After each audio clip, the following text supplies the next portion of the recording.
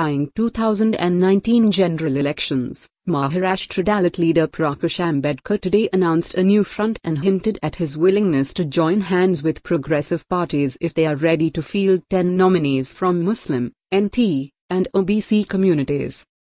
Ambedkar, the grandson of Dalit icon B.R. Ambedkar who heads Bharat Bahujan Mahasangh, said more than 50 organizations in Maharashtra think that they are deprived and are ready to fight the polls under the aegis of Vanchit Bahujan Aghadi.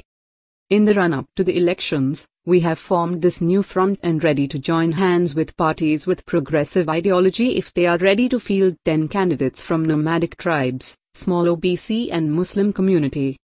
If they are ready to accept our terms and conditions, we are ready to join hands with such parties, said Ambedkar while addressing a press conference here.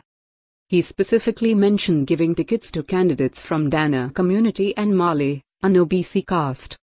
When asked whether he will join hands with the Congress and the NCP, the Dalit leader said the front's doors are open to all the progressive parties that are ready to accept our conditions.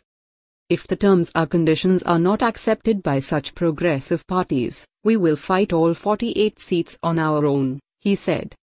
Ambedkar, however, said NCP chief Sharad Pawar's few steps were not progressive and asked the NCP to improve on that part. He said all the deprived and underprivileged classes in the country are coming together against the BJP. All these communities have great anger against the BJP but they will not go with the Congress either.